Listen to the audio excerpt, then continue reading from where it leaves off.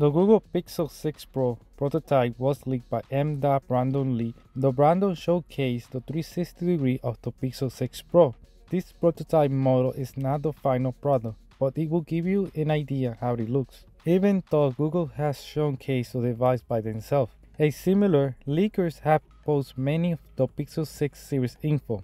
The unveil date is unknown. Some said it's probably by October 19 of this year, 2021. The FCC certified that Google Pixel 6 series will support UWB, stands for Ultra Wideband and Wi-Fi 6E, but not all devices will feature millimeter wave 5G. That depends on the carrier. The launch date of the Pixel 6 series rumor date comes from the ad that was published by a carrier at Australia Test Drive, in which is mentioned an event offer to get a chance of winning. So the event ends in October 19.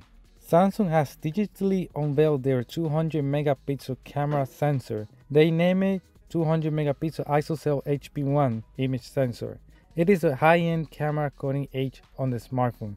Samsung have made a detailed video show how the 200 megapixel HP1 works. I will link the video in the description below, since the 200 megapixel ISOCELL HP1 works like the 108 and the other image sensor like the Series 1. Samsung made the 50 megapixel ISOCELL GN2. This image sensor works like the other camera sensor that use artificial intelligence and algorithm. In this case, it used deep learning based remote mosaic algorithm. The AI used 2x2 pixel binding, dividing the 200 megapixel into a 50 megapixel with a pixel size of 1.28 UN, making a result of a video shot at 8K at 30 frames per second. The 4x4 binding pixel creates a 16 megapixel and takes it to 12.5 megapixel, 2.56 UN, to absorb much light as possible. To shot in the best possible scenario in low light conditions, the 200 megapixel ISOCELL HP1 use AI to create multi-sampling in which check all the pixels several times to create the best average. Even though it uses standard HDR high dynamic resolution in short distance, medium, and long range, distance up to 100 dB, to combine and produce the best shot as possible. Similarly, Smart ISO combine low and high ISO. Also, the Smart ISO Pro, it can record HDR video with clear and with less motion blur. Lastly, the ISOCELL HP1 use double super PD to focus the number of pixels to make the shot less blur. The S22 was rumored that it will be partnering with digital camera maker. The rumor was that Samsung for the S22 will partner with Olympus branded camera. A Dutch publication, Let's Go Digital, mentioned regarding the Olympus that it would not collaborate with Samsung.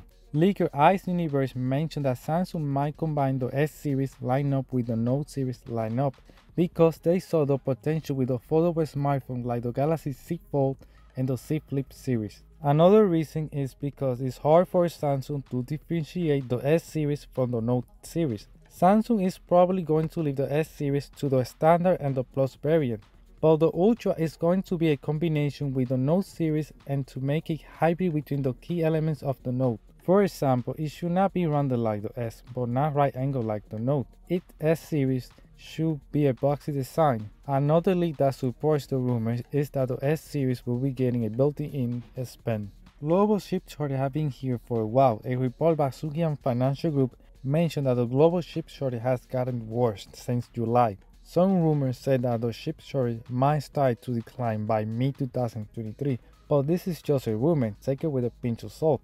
Samsung S22 lineup colors has been leaked. The standard S22 and the Plus will get a black, white, a pink, gold, olive, or dark green color, while the Ultra variant will get black, white, and dark red color. The EU proposed to force all electronic manufacturers to adopt a common port, and the most famous port of this time is the Type-C cable. The Android community will not be affected since they have the most Android with Type-C cable. The only smartphone company will be affected the most will be Apple, since Apple has the Lightning cable since a long time. The EU plans to propose the law when it takes effect in 2 years. They had 2 years to switch the cable from Lightning to Type-C. Apple will not like this news.